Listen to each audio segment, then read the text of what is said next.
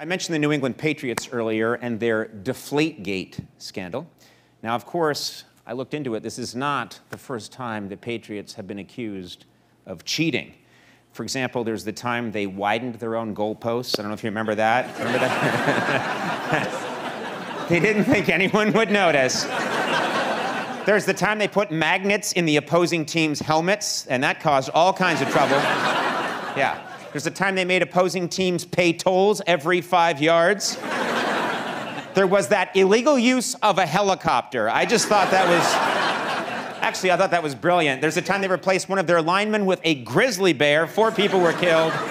And there's the time they put Bill Cosby in charge of the opposing team's Gatorade. That's right.